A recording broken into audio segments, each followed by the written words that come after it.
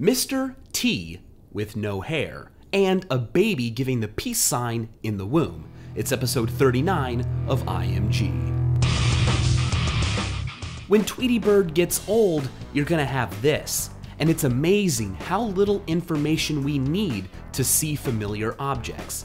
It's also amazing that an iPhone can fall 13,500 feet from a skydiver's pocket and still receive phone calls. Well, this looks safe. Oh. And this looks sad. Oh. This looks cool. Oh! This rock is sad. And so is food like this pear. I mean, how could you eat such sad food? Try a hot dog instead. No, a hot dog.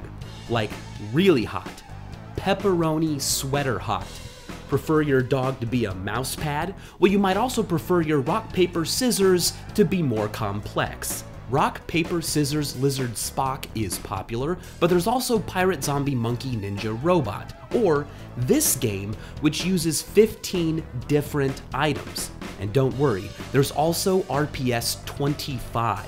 Each item has an equal chance of winning, and yes, there are explanations for each. If remembering 25 items is too much, don't worry, there is a Flash game version. Here's a Middle-earth map dress, and is that Steve Buscemi on your dress, or are you just really saggy to see me? Sorry if that came across like a pickup line, it's just, I must ask you a question. Can I browse your computer? Alright, look, no more puns, at least not until after the soap opera. BuzzFeed showcased some unnecessary signs. Keep off the grass.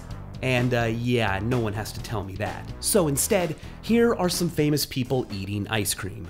Enjoy.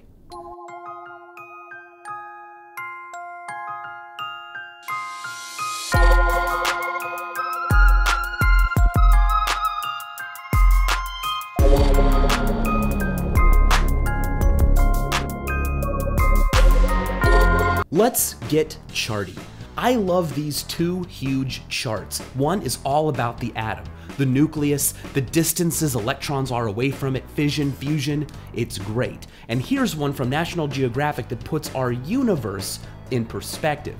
This graph distributes rage faces according to happy, sad, and degree of energy. Now, you'll never use the wrong one. And these maps show the most popular first names by country.